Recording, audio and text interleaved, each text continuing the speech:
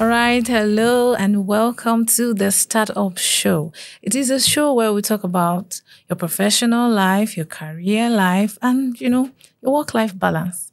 And I am Glorie T, and I have with me an amazing person, a great woman of God, someone I respect so much. And also in the business world, she is a force to be reckoned with. And this time we are moving towards the entrepreneurship aspect. And so we have an amazing person here with us, and she will introduce herself. You're welcome, Ma. Thank you so much for inviting me here. It's a privilege. I am Franka Olukoju. People call me PFO. Fine, but my name is Francisca Olukoju, or Franka for short. Thank you. You can hear the fire in the.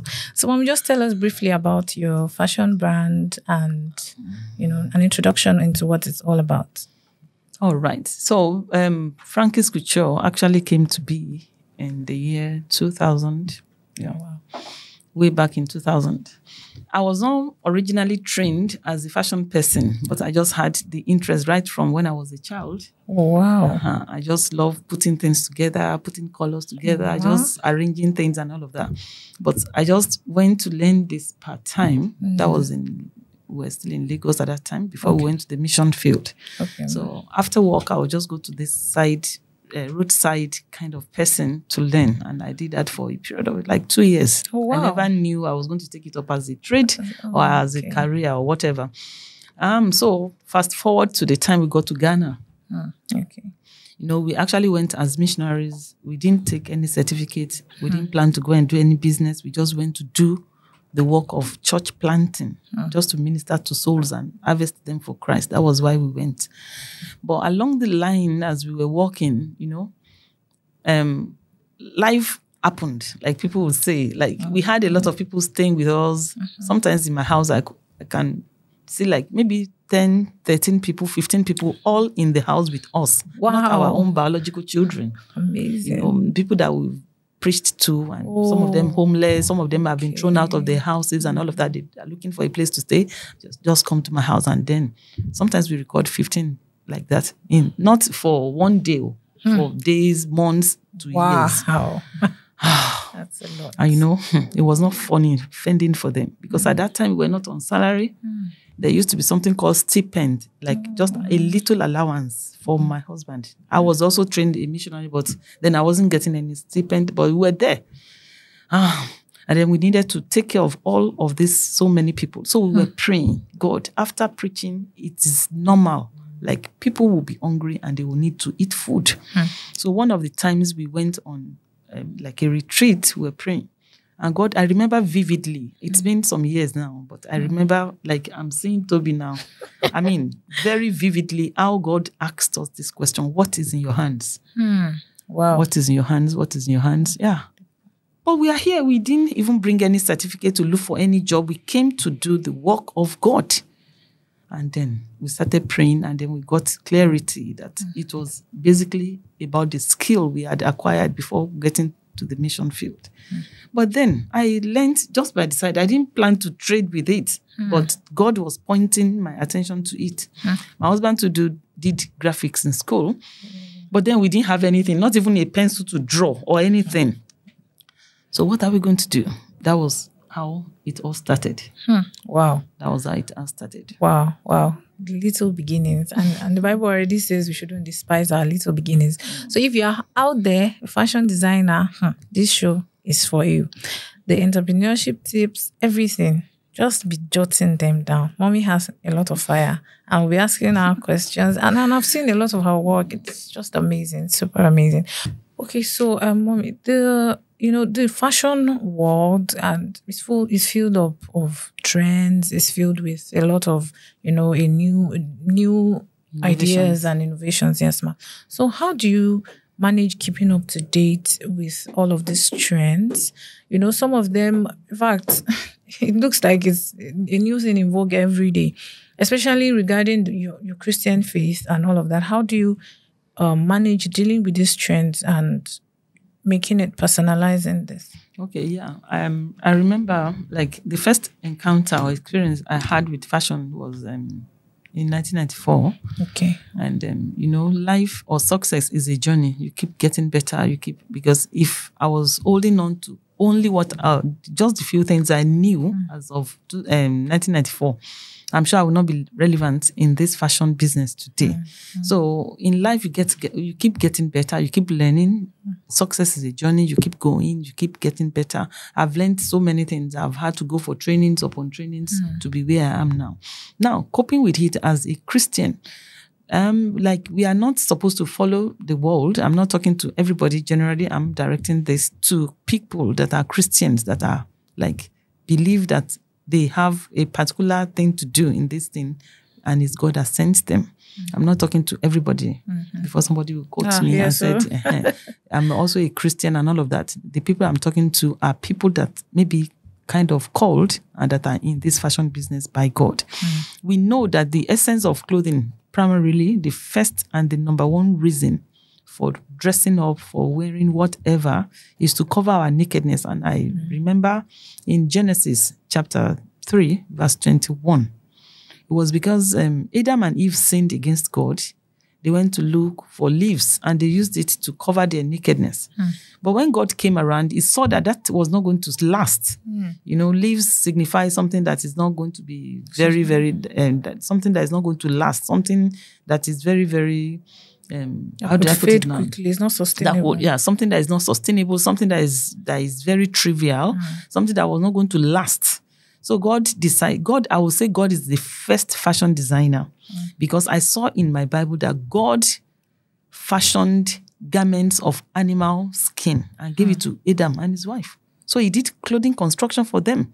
And he didn't just use any material. He used animal skin. If you want to go into the dimension of studying what is involved in animal skin, how quality it is, how durable it is, how expensive is it. I mean, leather. If you have a leather watch and in a plastic watch, you know which one will last longer. You talk about quality. God gave them quality garments that could last for a very long time. And the number one reason was because they were naked and God wanted to give them a better kind of clothing that could cover their nakedness. So in all that we do as Christians, for me, and as many as will embrace this, we will do in this fashion business, the first priority is to cover your nakedness. Every other thing is secondary. But if you put the secondary before the primary, then it's a misplaced priority and you're going to get it all wrong. It's like you're abusing it. And someone says the purpose of a thing, if it's not known, abuse is inevitable. So if you do not know the reason why God created that fashion or dresses for people, you are going to abuse it. So that's it.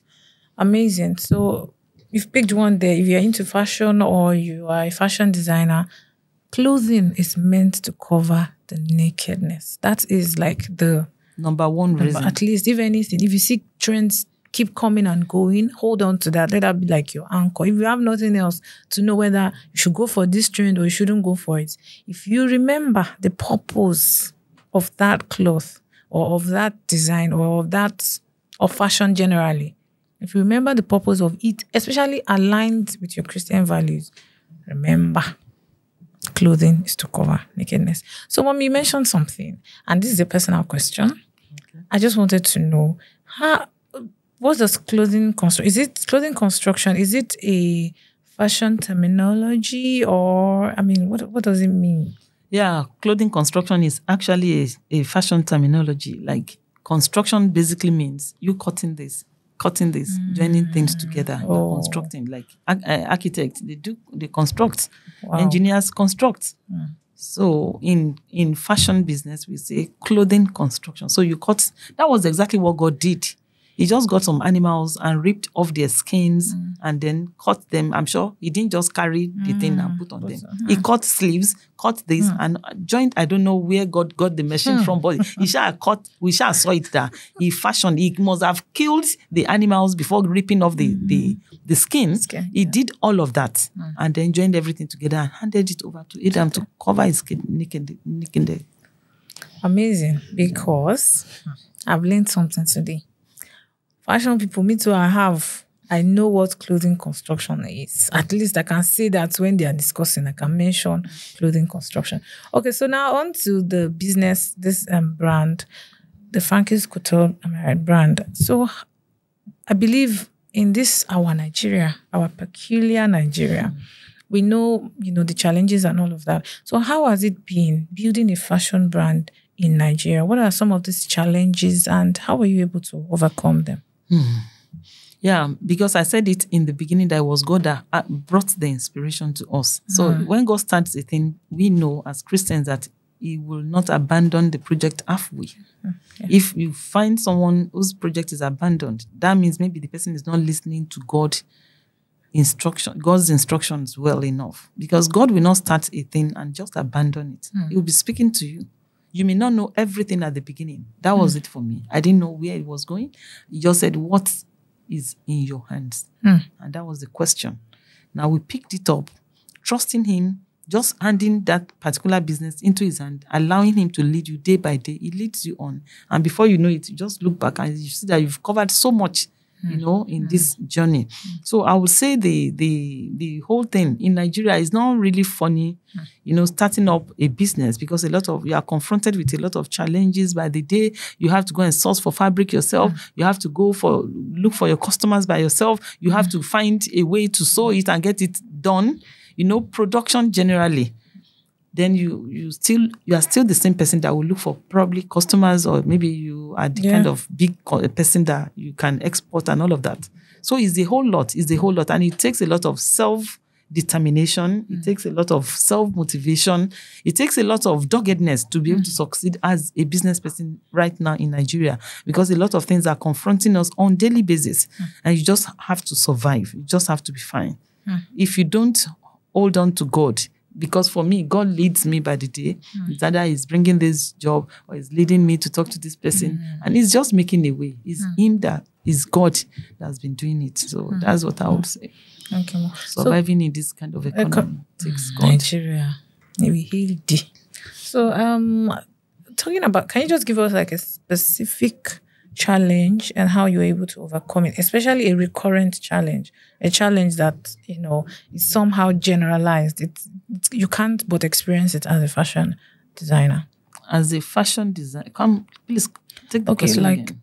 A personal, an encounter or a challenge that is usually reoccurring, not something that happened at one time. That that this person is to go into or to build a fashion brand in Nigeria today, they would encounter some of these things and how they can overcome. Okay, let me look at it from this direction. We have different types. The aspect of fashion, they are different. We have different aspects of fashion. We have the training, and then if after you have been trained, in pattern, maybe you've attended a fashion school. There are some people that use freehand cutting. There's what we call freehand cutting. But the future really is in the pattern drafting. So if you have attended a fashion school, you must have gone through that. Then after, you may want to major in just training. There are a lot of fashion people. There are a lot of people that know how to cut, they know how to sew, but they don't know how to train. There are some people that the training aspect is where their strength is. Okay. So those people may not really be involved. They know how to sew basically, they can cut, they can sew. But their strength is in passing the knowledge onto others. So those people, it's good your area of strength. So you can major in training. Then some people do bespoke tailoring. What I mean by bespoke tailoring is ready to fit you. For you, a bespoke is a custom-made order just for you. So you do for individuals. Your size is different from my size, different from this other person's size, and they are good. They know what they are doing in that area, and they are good. There are some people that they don't have the knack, they don't have the energy to be pursuing customers. Sometimes the problem with bespoke tailoring is this. Sometimes you sew something, it fits very well on a particular maybe mannequin or maybe on the Instagram, and then you want to sew it. You may sew it and it may not fit on you because we have different shapes. Our shapes differ, especially ladies. We have different, about 6 different shapes.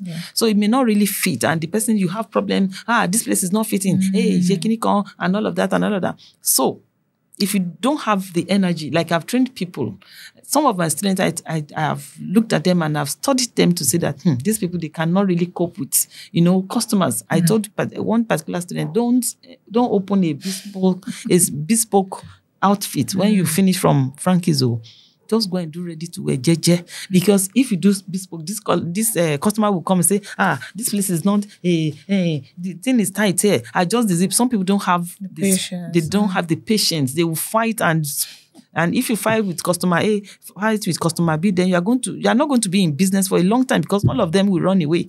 So for those people, I advise them, just start a business of ready-to-wear business where you use sizes. We have what is called standard measurement. So you use your standard measurement. You may have, maybe you just want to cater for size 8, 10, 12, 14, 16, 18, 20, something like that. So that when you have it in your store, people walk into your store and say, oh, I'm a size 20, I'm a size 12. If you don't have it on your rack, just say, Madam, oh, thank you. God bless you for coming. I don't have this. No problem, no wahala. You are not stressing, you are not fighting because you have used the standard measurement. So if the person cannot find her size on the rack, just say, oh, bye-bye, and it will be next time. So no fighting. Okay. But for bespoke, it's not the same. So it really depends on what you want to do. Okay. It really depends on what you want to do. Then you major in that. Some people can combine training, bespoke and ready to wear. But some people can there's still the other part of embellishment. Some people they don't have strength to be cutting and sewing and all of that. They just major in. They give their jobs to other people to sew and they just design it and they sell. It's still their brand. Amazing. So you've seen different aspects. You've spoken a whole lot on all of that. So let's just talk about the sales when it comes to marketing, sales, and distribution. How do you deal with that? Yeah, for me personally. Yes, personally. Okay. For me personally, I work for schools. Okay. Some of the schools I work for are very big clients because they order in large quantities. And in business, if you know business, you know that whatever you are selling in one is not really, it may not really give you, but when you do in bulk buying and all of that, brings more money. So I work for schools, I do uniforms, I do choir robes, I do graduation gowns, and then I'm into ready to wear. All this Ankara, all this, what's it called? African fabrics. Yeah. Just to bring out our culture. So I do ready to wear in sizes. So marketing, we use the social media. Then we have one or two bulk buyers that buy in wholesales and they go back to the corners to sell for other people. So that's how I do mine. That's another strategy you can adopt. So you talked about customers the other time. So I just wanted to touch briefly on dealing with customers. How do you deal with customers? How do you maintain relationship with them and at the same time still maintain your values and your standards? Yeah. Customers, over the years, I've had, most of my customers are now my friends because I already have that disposition. The Bible says that if you want to be how did he put it now? Let me just paraphrase. If you want people to be your friends, then you must be friendly too. If you are in business and you are this kind of cocky person, you are not friendly, you squeeze your face every time, you're not smiling, you won't get clients. So you have to be friendly. When people walk in, we have a few people that walk into my store, and when they come already, I have that disposition. I want you to be my friend. So I'll make you comfortable. We talk about your family. We talk about what you're doing. If you're a student, I get interested in what matters to you. So already you are comfortable with me, and then we pick up our business from there. That's wisdom. So how about difficult customers? From time to time we meet such people. For such people, we just pray for grace to be able to cope with them. Because especially if they are newcomers. If they are new customers, maybe coming to you for the first time, you just have to receive grace to know how to cope with them. Because some people are conventional. They are conventional in their training, in their kind of dressing. Some people are like some dresses. Now, this is my dress. That's English wear like this shirt. If you have not stoned it and embellished it, they are not okay. Even if the clothes is 2,000, they want you to put a lot of stones, a lot of beads and all of that just to bring it up. But there are some people that really don't fancy such. Simple. So in our curriculum, there's a particular topic that talks about knowing your customers. So when you have a new customer, you want to know who this person is, the kind of things the person likes. Some people, if you saw a cloth that worth 500,000, if there's no touch of red, Oh, It's not okay. amazing. But no matter whatever you sew for her, that I have such customers that you must put a particular color. Some people red, there must be red. Even if it's brown, there must be red. There must be red. There must be a touch of red somewhere. So if you know that kind of person, no quarrels, just do that. Put the red, and the person is fine. You're also fine. Pays me my money, and we are good friends. No need for explaining. Just do. And some people are there, they don't like joining materials together. Those people are the very, very conventional people. They can't stand you joining. Even shades of blue, for instance, they can't take it. Just do one shade and they'll be fine. No stone, no anything. Don't put ribbon, don't put anything. Just use only the material. They are good. So that topic is very, very key. Broad. You need to understand your customers. If you understand them, there won't be quarrels. Amazing. I'm learning a lot. I'm not in the fashion business per se, but I'm learning a lot. So quickly, Mommy, let's talk about what tips can you give for a woman, a Christian woman who wants to be modest and fashionable at the same time? What tips can you give to her? If you want to be modest and be fashionable, you must have a good fashion sense. Because sometimes I dress up and people will like, and it may just be one, not very cheap, but not the very expensive fabric. Like this shirt now, I don't want to talk about how much I bought a yard, but I just bought 2 yards and it got me this fine shirt.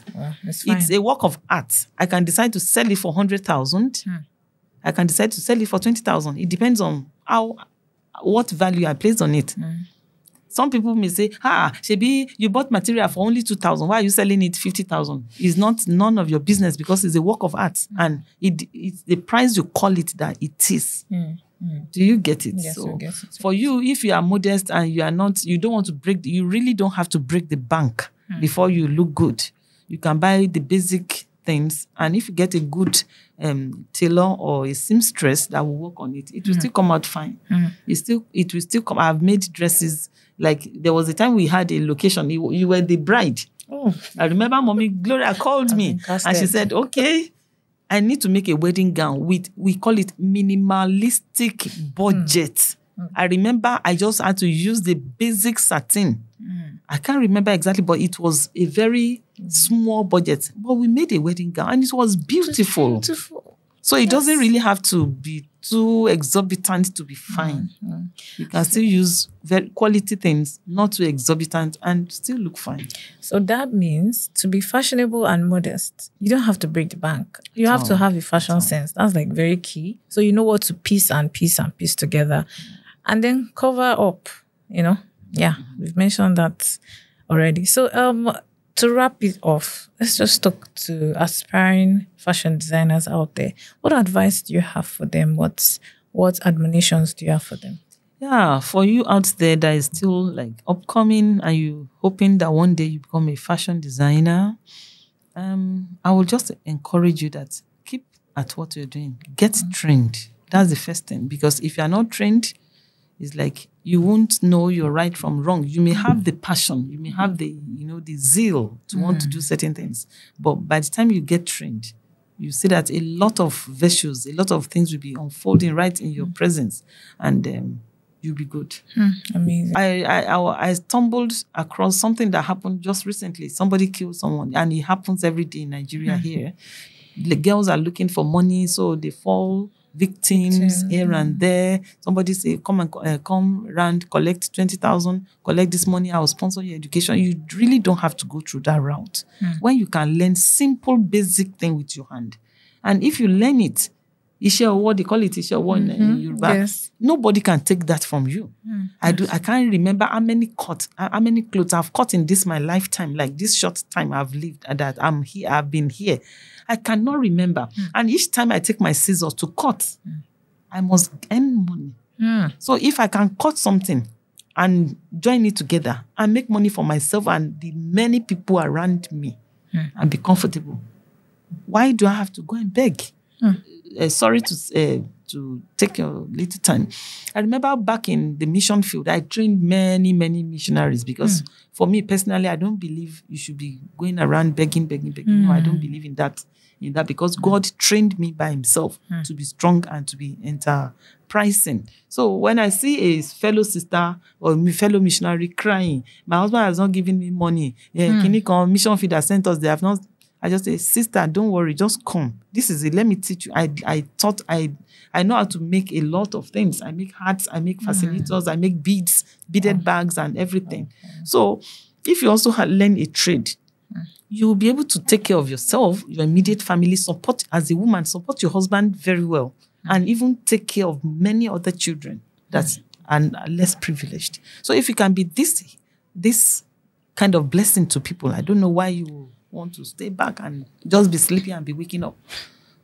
So that is my piece. Work with your hands. Do something for yourself and be a blessing to them. Don't stop looking for somebody that will give you something. Rather be that blessing that God wants you to be, and you'll be good. Wow, that one hits everybody. It hits all of us. We need to walk, sit up and walk. And I love the fact that she said to take care of yourself, even if it's just that. Learn a skill to just handle basic needs, it works. Okay, so mommy, just to wrap it. Okay, I have one scripture. I have a scripture. That has been one of the scriptures I've been holding on to. That's in Proverbs chapter 12, verse 11. Yeah, I remember it now. It says, he that tills his land will be satisfied with bread. Everybody has got a piece of land to till. You are tilling your land by being here. Do you get it? Everybody has a piece of land to till. It may not be necessarily the physical plot of land, but there's a gift of God. There's something. There's a creative ability God has deposited. Each person's own varies. But he that tills his land will be satisfied with bread. He that gives himself to frivolities will suffer. At the end of the day, it's there in the Bible. So if you till that small thing that God has given you, remember, I went out not to be not to take this up as a fashion career. I went to the foreign land to be a missionary and to serve. But along the line, God brought this. And I took it up and I've been tilling. Then tilling, it's not easy to till. It's not easy. It's a difficult thing. But the Bible says that if you till that land, you will be satisfied. So that's my word for everyone out there. Till that little thing, that small thing that God has placed in your hand, till it. And you'll be satisfied with bread. Amazing. Thank you so much, Ma. So can you just tell us about Frankie's Couture, the handles, and where we can follow you? So Frankie's Couture is a fashion outlet or outfit that is located right around Ajiboye, Lara Bod, precisely beside Midas Pharmacy and beside Real Event Center. In that place, we cater for people that want to learn. Yeah, I train people that want to learn fashion business.